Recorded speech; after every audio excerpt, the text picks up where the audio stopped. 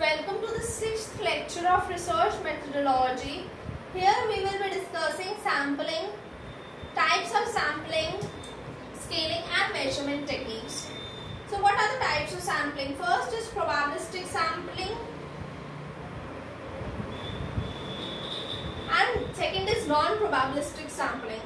So in probabilistic sampling what comes? Complex random sampling.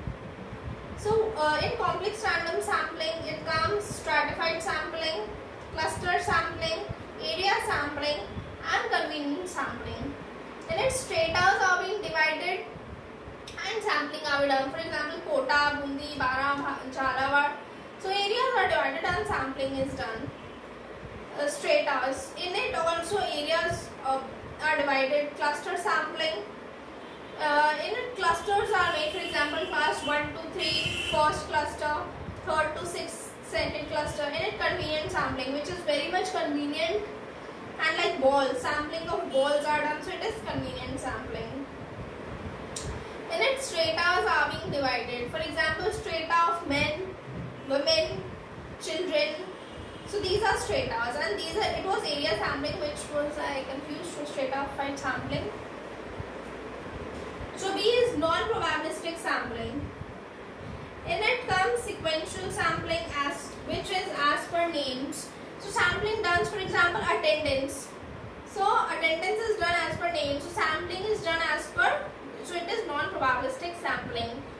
So 10th is scaling and measurement. What is scaling and measurement? A is nominal scale. For example, good, very good, excellent, average, so nominal. Ratio scale. Ratio scale, what is ratio scale? In it ratios are measured. For example, 1:3 is the ratio of women is to men. Ratio scale. And interval scale. In it interval is done. For example, class 1 to 8 is junior section, 8 to 10 is middle section, and then it is senior section. So how much marks do junior section scored in maths as compared to, so intervals are being made, okay, like that. So here we are done with the 6th lecture of sampling and scaling and measurement. So please view, like, subscribe, share, and click on bell icon for the video. Thank you.